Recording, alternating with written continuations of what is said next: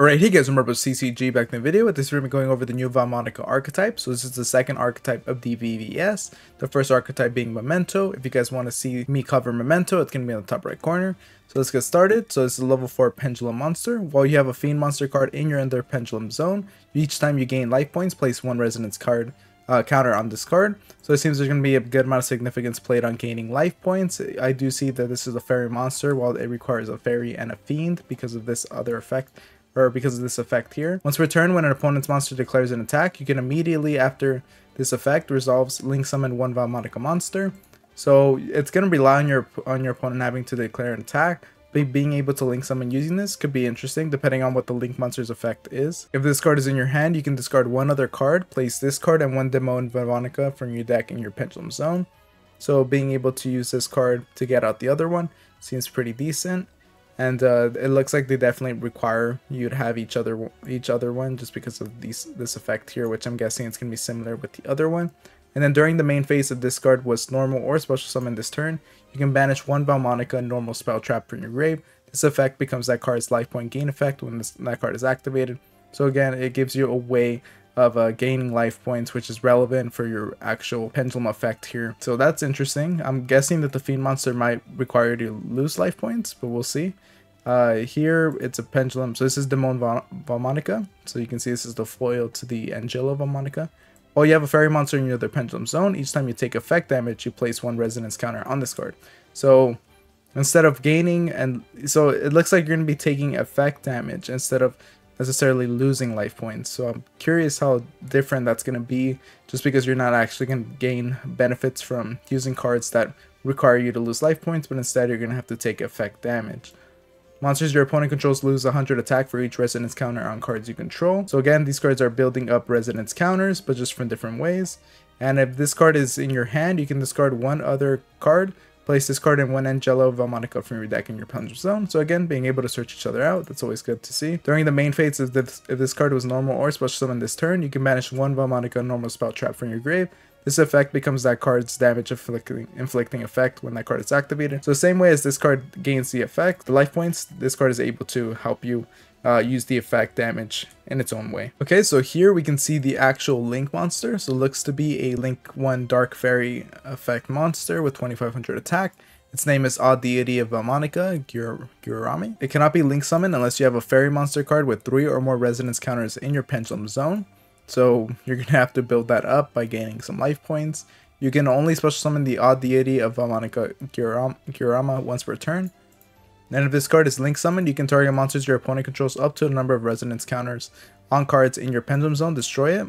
So of course, if you're going to be able to link summon during your opponent's turn, this gives you a good way of actually popping a lot of cards. So that could be pretty effective. Of course, you're going to have to wait till the battle phase in order for you to do that. Or you can remove 3 resonant counters from this card in your pendulum zone. This card can make it a second and third attack during each battle phase this turn.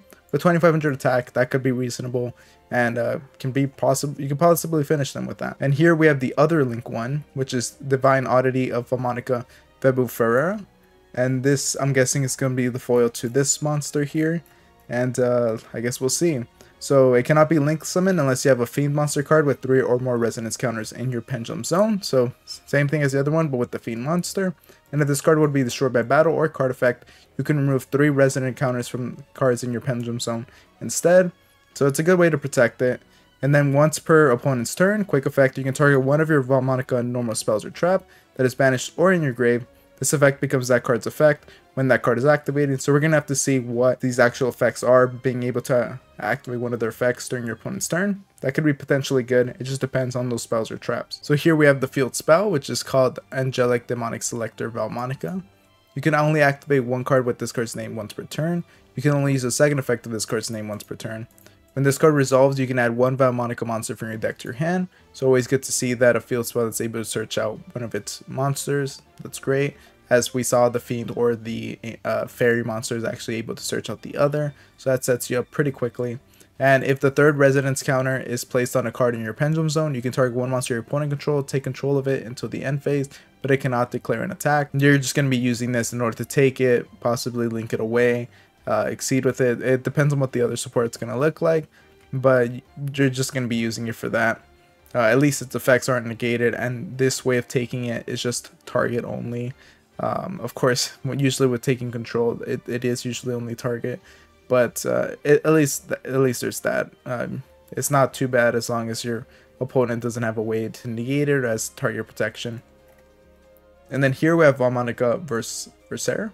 It's a normal spell card. Apply one of these effects, your opponent's choice, if you do not have a Valmonica card in your pendulum zone. You gain 500 life points, and you can activate cards from the top of your deck until you activate a Valmonica card. And if you do, add it to your hand. Also shuffle the rest into your deck. Take 500 damage, then you can send one Valmonica card from your deck to your grave. Of course, you're going to want to have the choice here by having the Valmonica card. But if you don't, then at least you're going to be able to utilize it, even if your opponent gets to choose the effect here.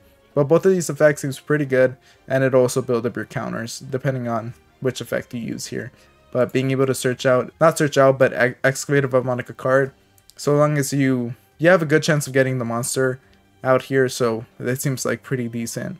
And being able to pitch a Valmonica card can be powerful as well. We just have to see what their graveyard effects are going to be. Okay, so this is the other spell. This is Valmonica Intonaire. Apply one of these effects, your opponent's choice, if you do not have a Valmonica card in your pendulum zone. So same thing as the other one. You gain 500 life points, and your opponent chooses one monster in your grave that can be special summoned, if any, for you to special summon it. So it's a monster reborn that your opponent gets to choose for. There's going to be some ways for you to manipulate it, but just by reducing what's actually in your grave, but that could be decent. Or taking 500 damage, then you can add one level 4 monster from your grave to your hand. Of course, if you're able to get something like your pendulum monster that happened to be sent there because you linked away instead of it being properly destroyed, then that could be great as well. And then here we have Valmonica of the Guiding Rhythm. If you control a Valmonica monster card, apply one of these effects, or if you control a Valmonica link monster, you can apply both in sequence. So you can gain 500 life points, then you can destroy one spell trap on the field, take 500 damage, then you can return one monster to the field to the hand. So it doesn't seem too powerful, but at best case scenario, you're able to pop a spell or trap and then bounce something. So that could be pretty fun. I mean, it is basically that.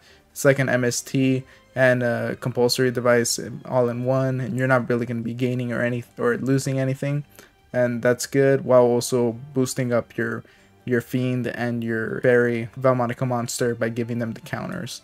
So that could be pretty fun. And the final card that we can see is the Valmonica of the Selecting Melody. You can only activate one card with this card's name once per turn. If you control a Valmonica monster card, apply one of these effects, or if you control a Valmonica link monster, you can apply both in sequence. So you can gain 500 life points. Also, your opponent cannot target Valmonica monster cards you control with card effects for the rest of the turn. That's a good amount of protection. And take 500 damage, then you can negate the effects of one effect monster your opponent controls until the end of this turn. So being able to protect them while also giving it, essentially serving as an imperm while stacking up 2 counters, that seems pretty good. Honestly, like, the archetype seems okay. It's not overly powerful, but I think it has a fun gimmick to it of actually taking effect damage while gaining life points. And although we've seen this done before, I think it's interesting that it's not necessarily correlated to losing life points, but through effect damage specifically. So that's cool to see. I'm curious how this deck is going to work. I'm totally down to test this deck out if you guys want to see that, as I am interested in this whole the 3 archetypes that come out of DBVS here. But if you guys enjoyed the video, make sure to like, comment, and subscribe. Again, if you guys want to see me cover the Memento archetype, it's going to be in the top right corner. And let me know what you guys think, and I'll see you guys next time for watching.